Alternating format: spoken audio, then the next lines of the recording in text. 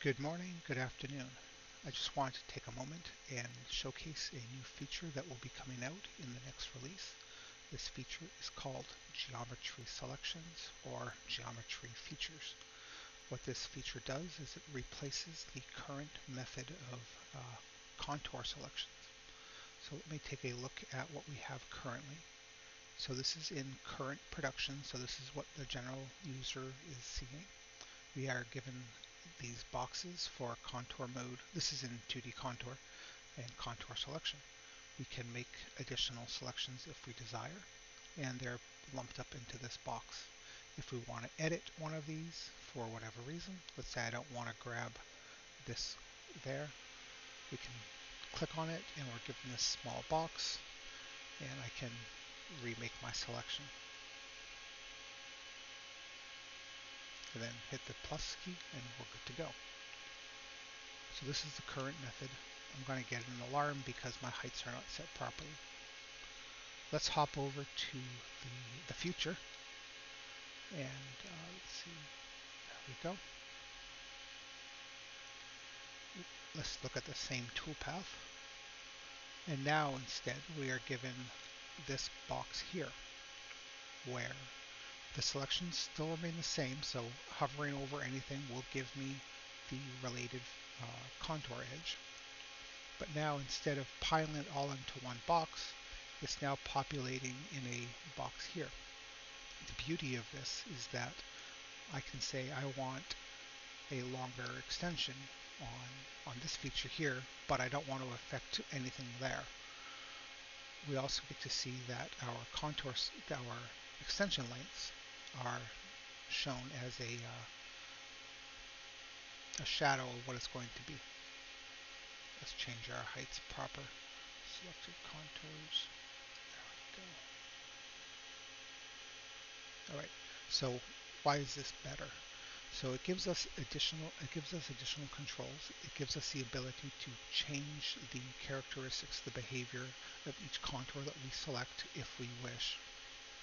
The downside is that currently there's no global change. So if I wanted to have everything with a small extension, I would have to adjust each one individually.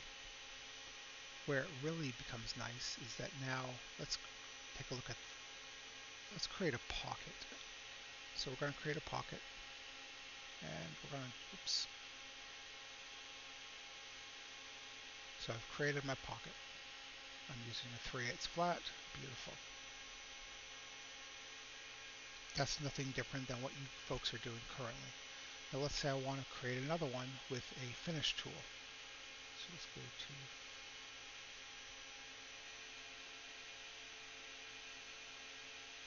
let's use this one. Now instead of reselecting everything, all I have to do is expand the prior toolpath, and I've selected those same features. So in some cases,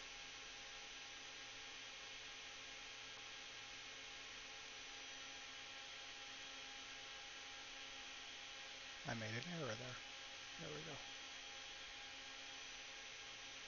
So in some cases, the selections are pretty simple and doesn't really benefit you any.